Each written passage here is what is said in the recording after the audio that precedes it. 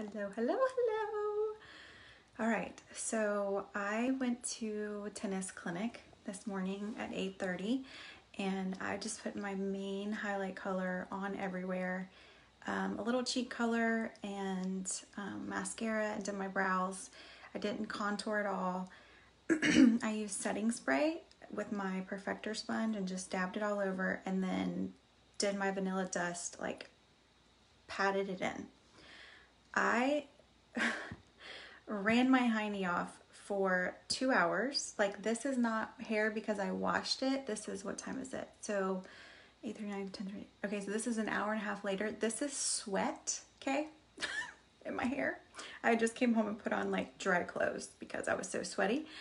I have not touched my makeup at all. I put on lipstick to get on here with you guys, but do you see that I just spent hours in the Florida heat sweating and it stayed? So if you have not tried this, use your Perfector sponge with setting spray before you put your makeup on. Dab, dab, dab, dab. Put your makeup on. At the end, use the setting spray and the sponge again, dab, dab, dab, dab. And I don't even really let it dry.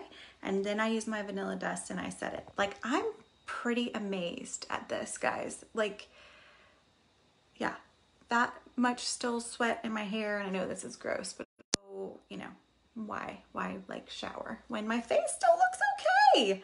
All right, that was my public service announcement for the day. Happy Wednesday.